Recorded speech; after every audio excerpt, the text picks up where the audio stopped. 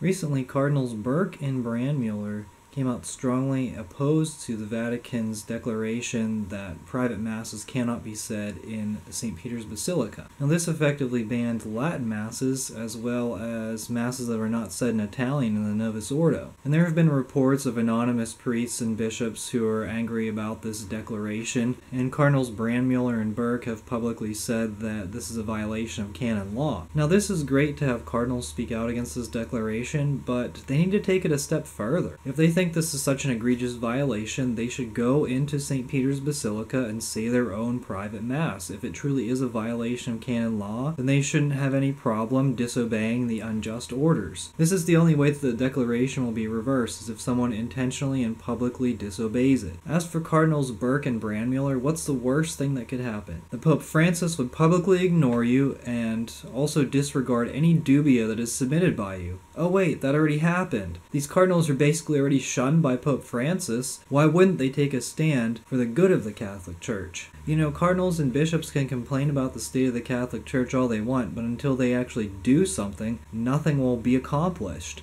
So you hear the United States bishops increasingly now complain about Biden and pro-abortion politicians who claim to be Catholic, but they don't do anything. None of them have excommunicated Biden from their diocese. So it's time for cardinals and bishops to stand up in favor of Catholicism, promote the Catholic faith, and the laity will rally behind them, because we are the laity and we will not be silent.